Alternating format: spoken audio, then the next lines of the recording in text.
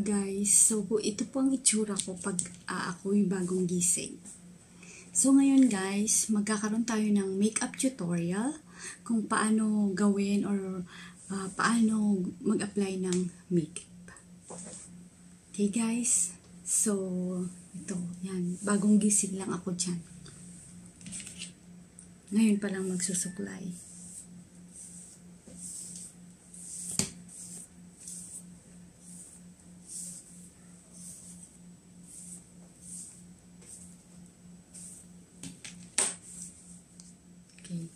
So, una, bago ka mag-makeup, so kailangan mo munang mag-apply ng foundation. Or, primer muna. Okay, so ito, binili ko sa Maybelline ang brand. Disclaimer, hindi po ako in-sponsoran ni Maybelline, pero ito yung usually kong ginagamit sa aking makeup or pag-apply sa mukha. Okay, kabibili ko lang siya. Okay. So, yan. Primer. So, ito yung una na i-apply sa mukha.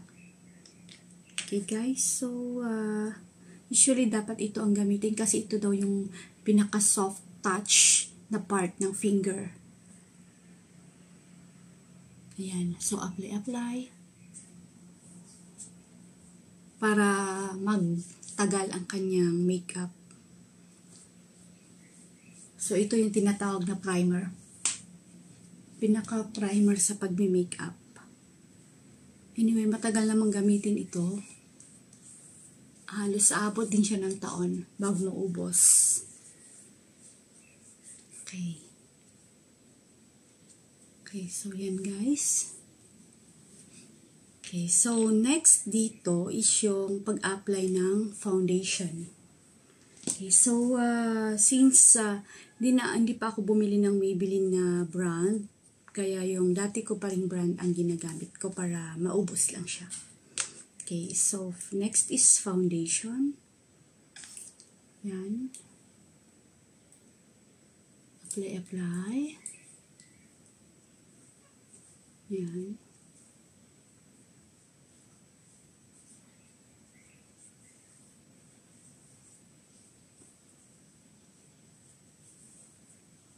Ayan. So, kung may natira pa, pwedeng iabot siya sa leeg para pantay ang kanyang color.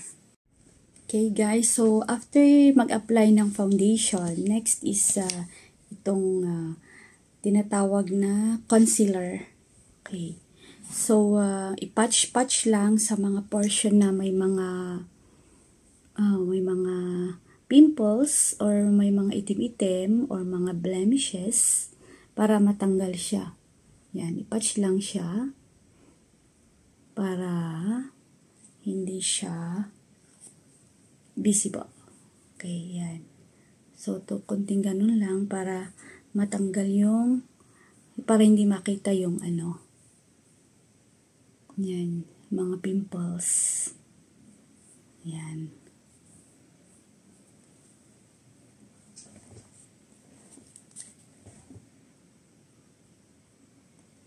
Okay.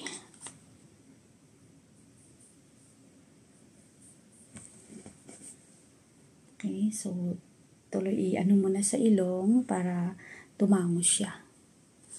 Okay, so after this, yung itong eye corrector para matanggal yung eye bags sa may ibaba ng mata.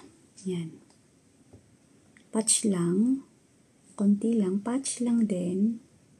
Yan. So, ito yung tinatawag na full wear. Concealer din siya, pero usually ito ay ina-apply sa may gawing ibaba ng mata para hindi maging visible yung eye bags. Yan.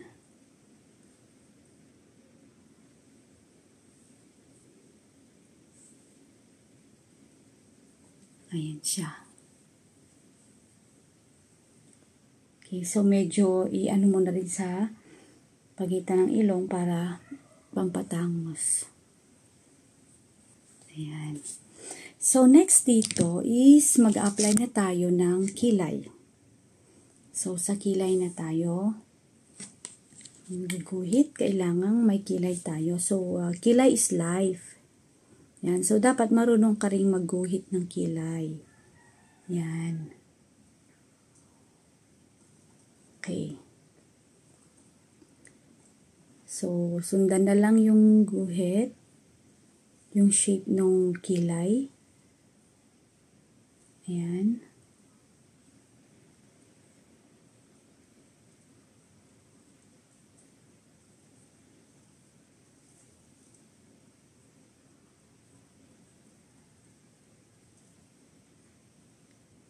Okay. Diba? So, medyo i-brush.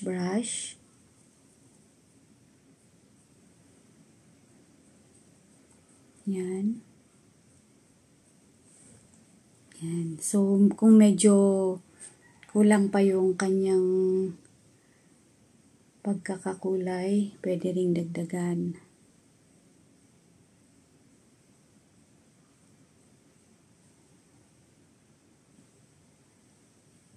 Okay. So, mas maganda rin kung gagamitan siya ng brush yung para kumalat yung kanyang kulay.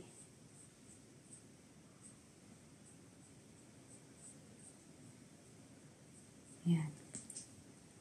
Okay, so next sa kilay, yung pag-a-apply ng ito, yung sumobra sa guhit. Ang tawag nito ay high definition corrector ang tawag. Corrector siya. Para yung lumampas na guhit ng kilay, pwede niyang burahin. Ayan. Para maging pantay yung kulay niya sa iyong balat. Ayan. Pati rin sa gawing ibaba ng mata. Ayan. Kabila.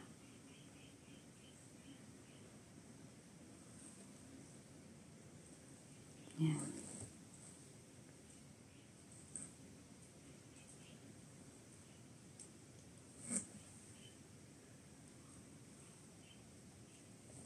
Okay. So, next dito is yung pag-a-apply ng foundation. Ayan. So, may bilin din siya. Kabibili ko din. So, ngayon ko pa lang siya bubuksan for the sake of this makeup tutorial. Okay, guys. So, nakalagay dito is full coverage powder foundation, 24 hours, super stay. So, magtatagal siya ng 24 hours. Okay. Oh, paano ba ito buksan? Ay, meron pa palang bago kasi siya kaya okay, so ito guys, pag-apply ng powder foundation. Okay, para magtagal yung makeup sa mukha. So, kailangan natin itong lagyan. Ayan. Ayan, patch-patch lang.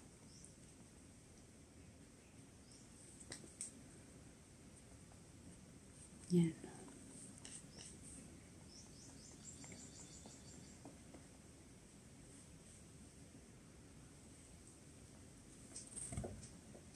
Ayan. Patch lang siya, guys. Ayan. Okay. So, after ng foundation is mag-a-apply na ng pangmata. Itong eyebrow. Okay. So, ang gagamitin ko is smoky eyes lang siya.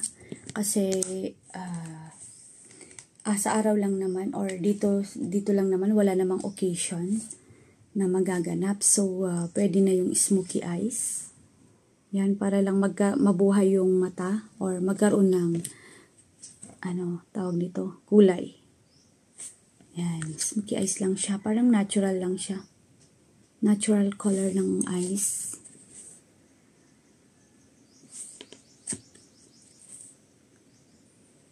Okay. So, next is sa gitna. Okay, so after mag-apply nitong sa may mata, next is itong sa may gilid ng mata, sa may ibaba ng mata. Okay, bibili ko lang gel liner. So, from Maybelline brand. Okay. So, maganda raw itong gamitin, sabi ng Six Lady, dahil hindi siya, wala siyang tawag nito, long lasting siya, tsaka hindi siya nagbabasa or waterproof siya. Okay, so ngayon ko pa lang siya gagamitin. Okay, sa may gawing ibaba ng, sa may eyelid, yan dito.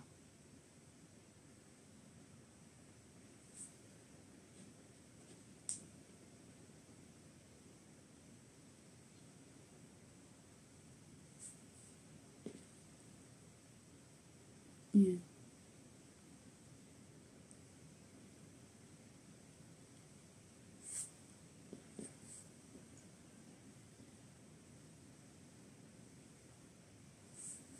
Yan.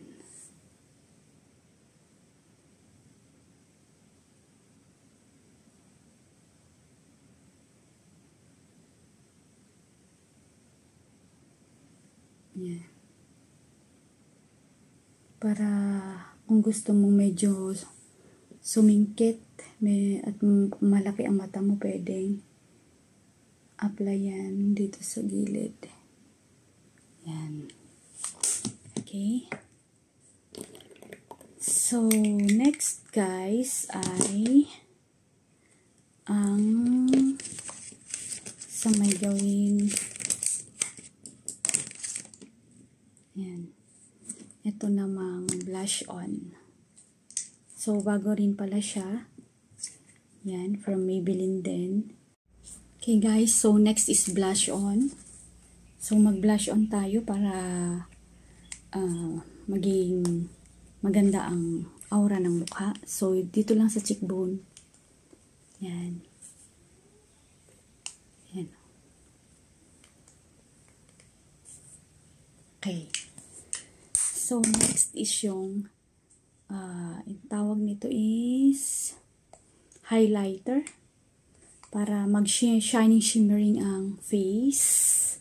So, para maganda siyang tingnan. Okay, so usually ito ina-apply lang sa taas ng mata, taas ng cheekbone. Yan, para mag-shining shimmering siya. Tapos dito sa may pagitan, sa may ilong para tumangos. And then dito. Yan. Ganyan lang siya. Okay. So, ganun lang kasimple ang mag-apply ng makeup. Okay guys, so next is yung pag-apply ng mascara sa may mata. Para ma-define or ma-highlight yung eyelashes. Lalong-lalo na sa mga maiksi ang eyelash.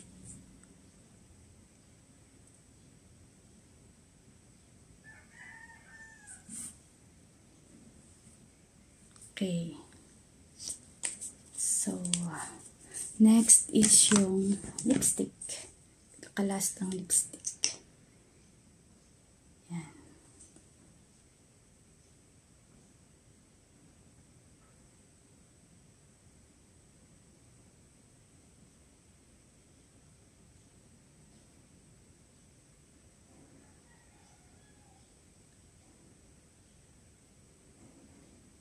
Yan.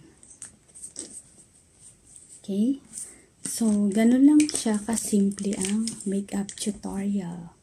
So, tapos konting supply. Yan.